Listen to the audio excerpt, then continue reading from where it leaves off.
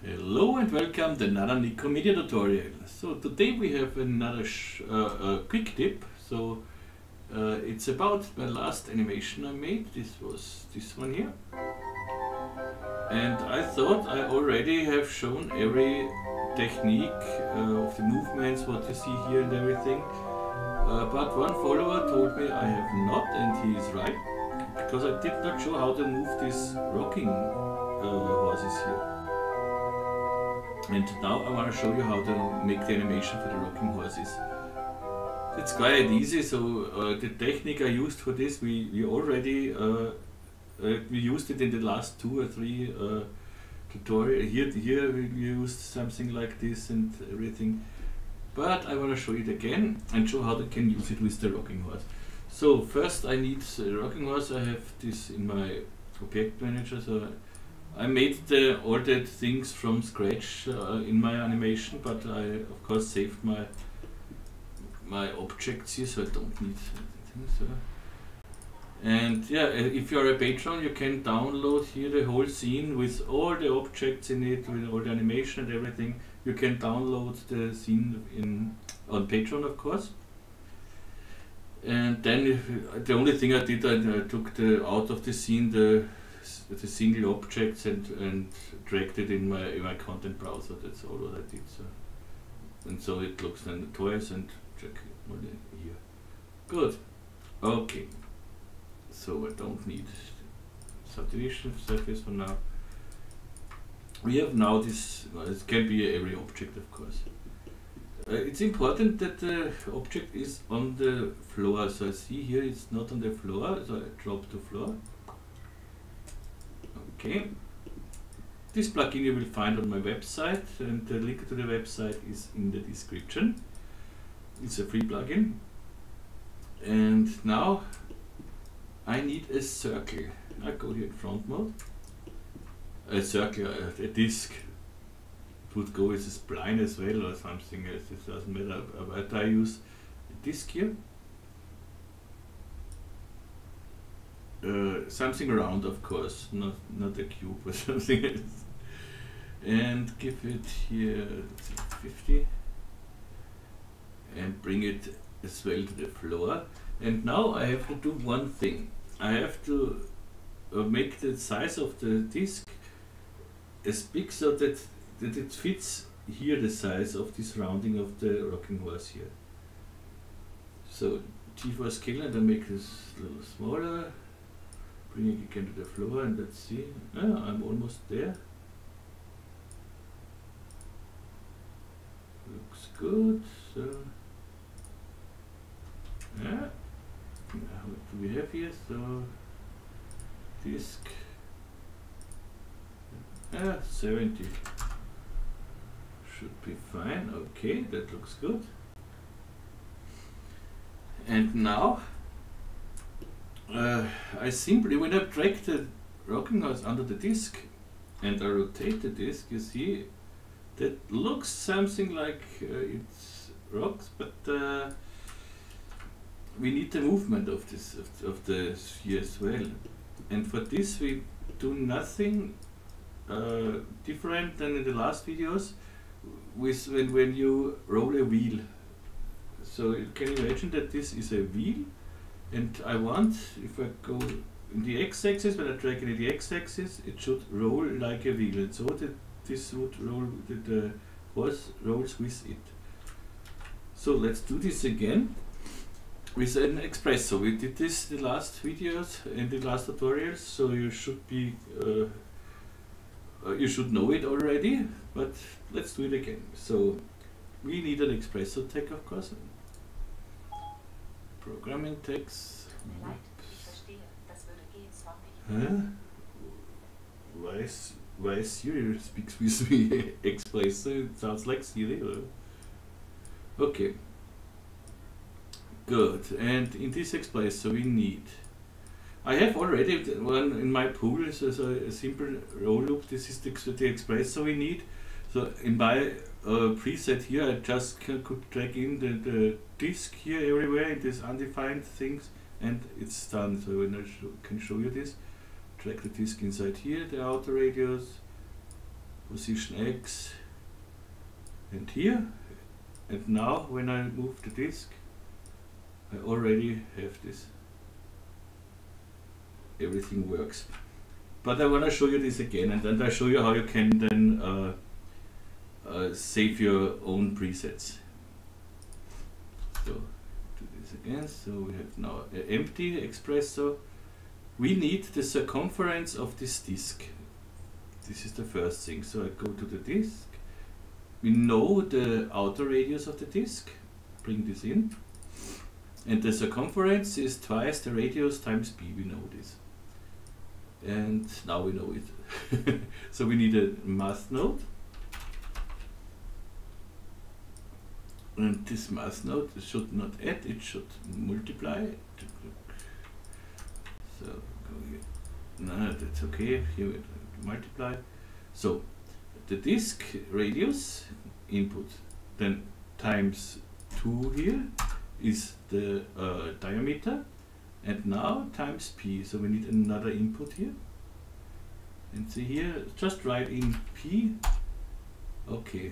So now with this math node we have the circumference of this circle.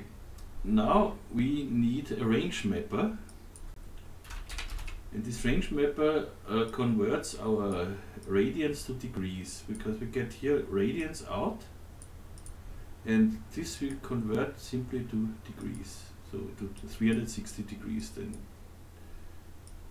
Okay, and then we need the disk here. And we want to roll it on B, yes. Okay. And the only thing we need within the range mapper, this output we need here, an output upper. This comes in the upper, and the input is the position X here, the X position of this disk. Because we move it in the X direction. So need the X position. This is the input. And now we do this, and now we should have our animation. So our movement disk. And you see, and you can imagine, we just can animate this thing. And what I want to do is, I want to make this later as a Lambic file, so I can paste it in every scene. I can merge it in every scene I want, and have the already animated horse when I want it. So, and this thing, when you want to save this as a preset, you just take this one and delete all. First, delete all the references out of this. Let's make this, I copied this first so that I don't lose it. So if you clear this, you see now we have undefined, but we know this should be the radius, so name it radius of our object. Radius. Radius. Now come on. Radius. Man, this quarantine is not mine.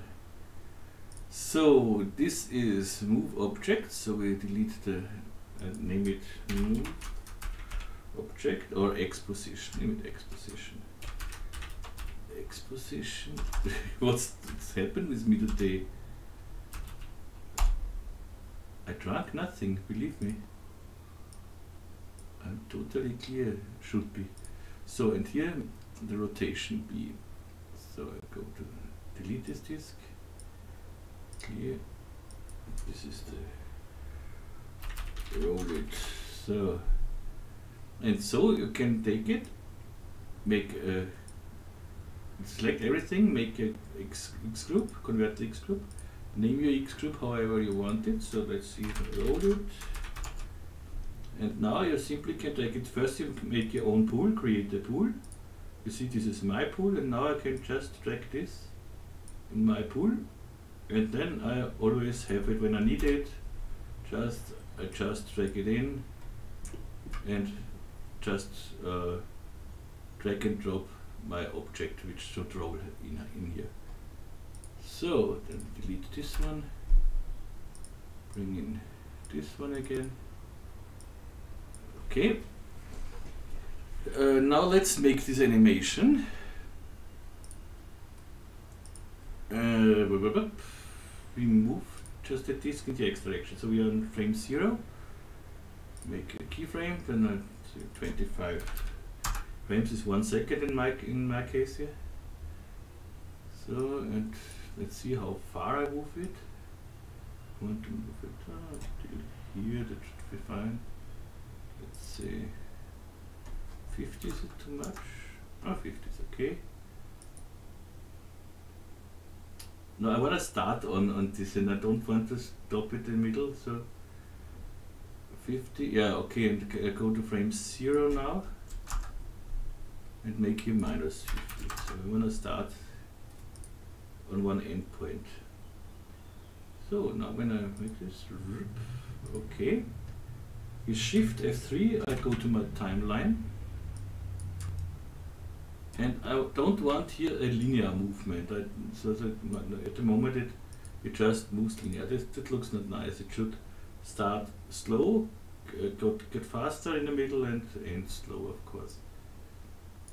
So I go to my disk here, position, and here I take my keyframes and make an ease here. So oops, that eases the ends out.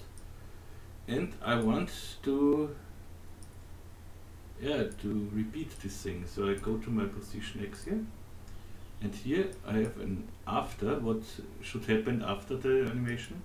I want an oscillate here, not a repetition. I want that it goes in this direction and then goes back. If it loops, it's just a beat, it would start here, go to here, and then jumps to here again and starts from here. The oscillate is left, right, left, right, left, right. And I need, let's see how many, 2, 3. So you see, that's nice. If we hit play now, we should have a nice animation, a smooth animation. You see this ease, and we have a wonderful thing. So of course we don't want to see our thing here, so I can make it like this. But I think the better way is here. Let's see if I can only bake the.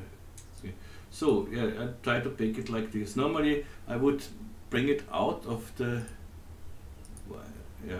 Normally I would bring it out of the disk and make here a constraint tag, constraint to the disk. But there we try it like this. I go to the rocking horse, right click and say bake as alembic. So I bake it on my desktop here, okay, and bring it out. This is not the alembic, so I can delete or can hide everything else, disable the espresso so that everything is, so here it happens nothing. Delete this. We have now just our alembic file. Okay, that does not work. So then I have to do it like I said. I bring out the rocking horse. Don't forget to enable this again.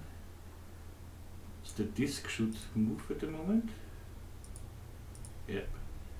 And I want to constrain my rocking horse here, region tag, constrain. I want to make a parent, and the parent is the disk, and I want the parent, the position and the rotation. That's okay. The parent is the disk. So now we have the same as the horse would be under the disk. So it's exactly the same. But now when I bake this as alembic, then let's hide it. When I bake this now as alembic, okay, what we have now is the file. We can delete here everything. And we have our animation. And the nice thing with an alembic file, you can merge this in each scene you have. So and you have the animation And you can go here to the dynamic, you can go to here and say, this is too fast, go to 50%, so you can make it slower. If you don't want an animation in your scene, you can just use animation and stop it, so you don't have an animation, because you have to then to make it straight and this. So now you don't have an animation, you can simply bring it in the scene as a still. So, and yeah, and of course you can bring this in a subdivision surface. Not like this with the Alt key, as you see, this is not a good idea. You have to make here now first a subdivision surface and then drag the horse inside. Now this works, and I for the isoparms, and we have a wonderful. You can make it twice the speed, of course, or even slower if a small thing, doing, doing, doing, doing. But then you see it stops because it's just calculated for 100 frames. But you can go here to simply loop this thing, and then this will loop without any problems. Okay, so let's bring it back down. That's it. More is not really to say here. As I said, yeah, a quick tip, and yeah, and you can do this with this Olympic thing. This is a great thing. If you know, I need this animation often, and here it makes sense, of course, because a rocking horse will move. Good. Okay, so I hope you like this one. I hope it helps you a little bit. And as I said, you can download the whole project file on Patreon, and then you have all the things here. I don't really like my Batmobile. And yeah, if you have another questions, questions, requests, complaints, whatever, just tell me in the comments. Or I'm a little confused today. I don't know why. Just tell me in the comments on our Facebook group, or on the Facebook site, or on my website, or write me email to info@nikomedia.at, and yeah, and I will help as good as I can, of course. Good, that's it. I hope you are all still healthy, and hope you stay healthy. Be careful, be nice, be friendly, be helpful, be human. Okay, so best wishes, best regards here from Austria, Vienna, und tschüss und baba.